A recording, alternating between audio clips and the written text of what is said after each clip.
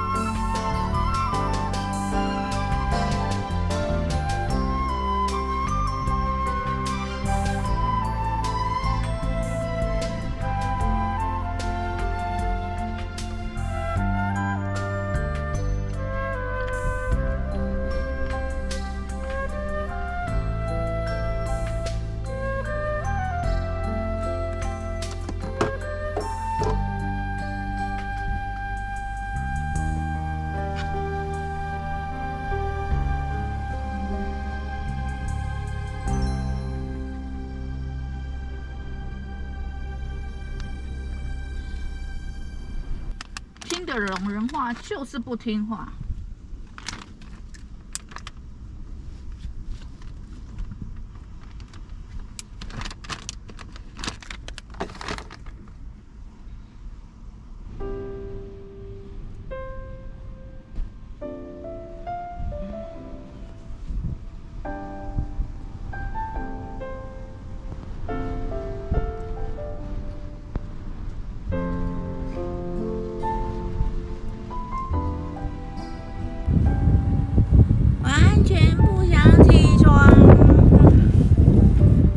洗好澡，结果忘了梳头发，就乱七八糟。天哪，这实在太棒了！我所有的店都没有开，但是现在太阳能在全力充电中。然后呢，就是什么都没有开的情况下就好凉了，只有开车门就没了。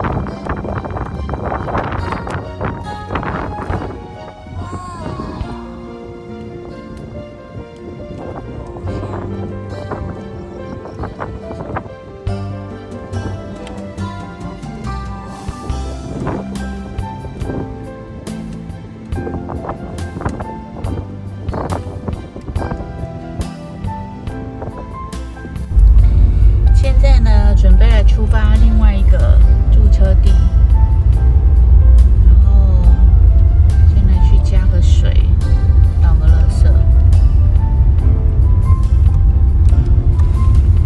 说不定这个我们还没看过，先上去瞄一看。往西南，然后向右转。往南，然后向右转。我们来去看这边的长怎样。哇！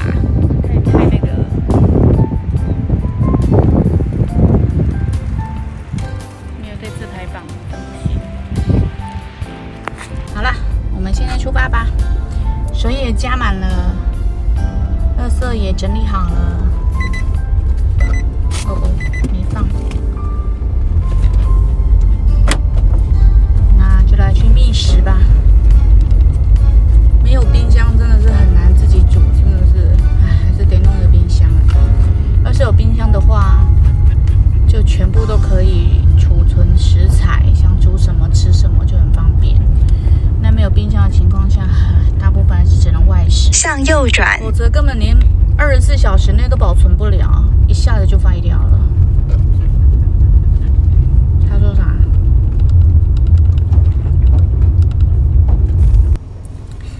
好不容易看到一家莱尔富，来看看有什么能够买的吧，能够好好的储存一下粮食吧。要不然呢，都是只能煮干粮。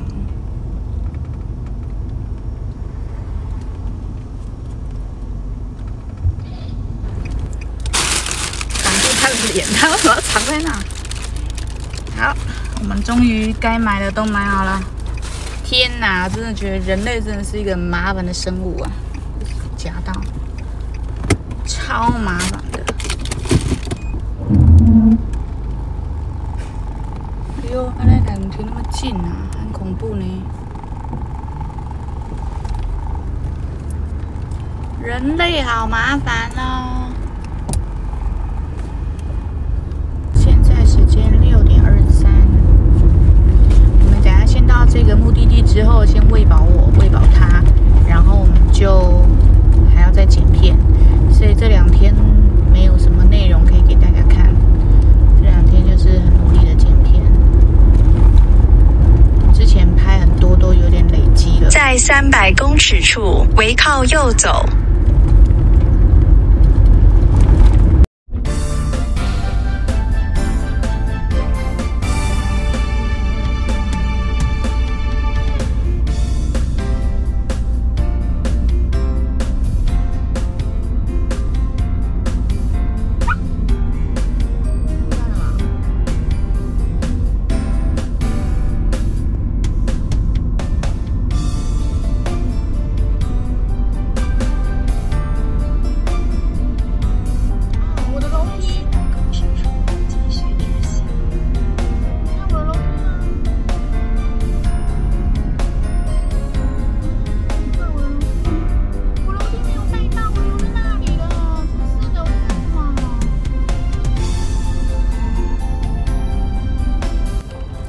因为呢，我的楼梯忘了拿，好笑，留在现场，我就赶快再冲回来，他还在现场，这里的人还真淳朴啊。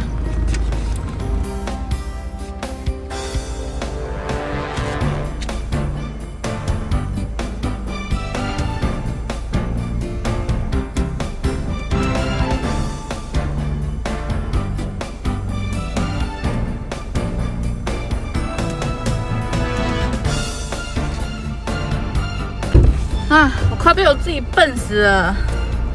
为了要加水，所以呢，我就把楼梯拿下来。这样的话，站上去啊，才会好倒嘛。你不可能这样子倒嘛。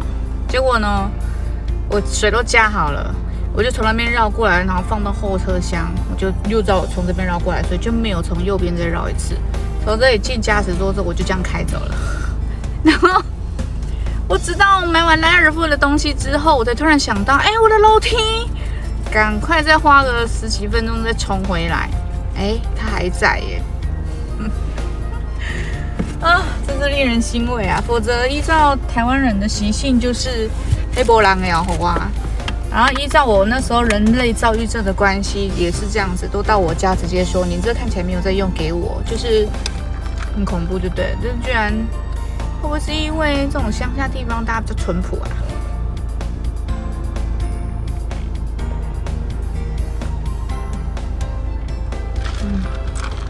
实在太欣慰了，耶，开心，走吧。向右转。哇，那还有月亮。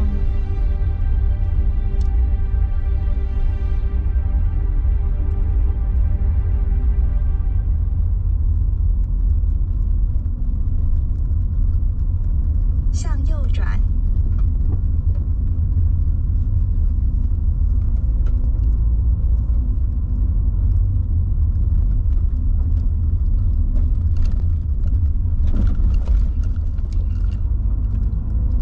400公尺处向右转。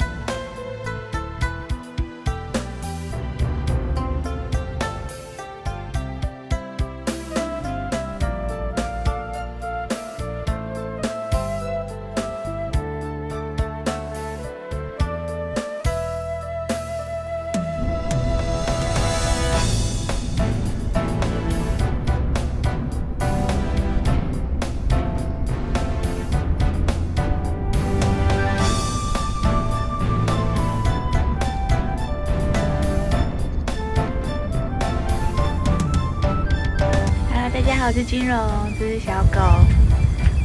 我们今天呢又回到这个超漂亮的这一尊超漂亮的妈祖这个庙，因为这里让我感觉到很舒服又有凉风。然后呢，我把车子停在这个地方，这样的话我坐在这边也不会有人打扰，然后后面小朋友空间，再来又有路灯，这样子就比较安全。耶、这边就比较没人了，拱天宫那里真的太多人了。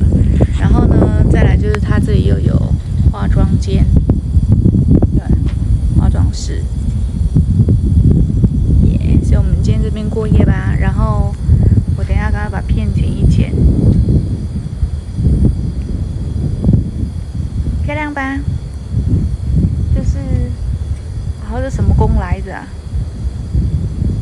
然后我一直都觉得这一尊妈祖在雕的太美了，因为她那个五官啊，就是个美女，很厉害。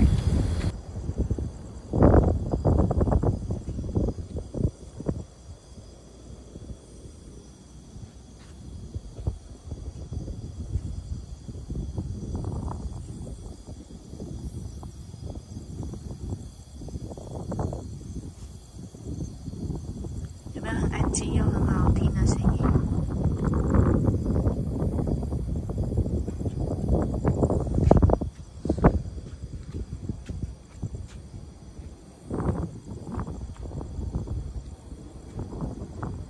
这个驻车地真的很棒。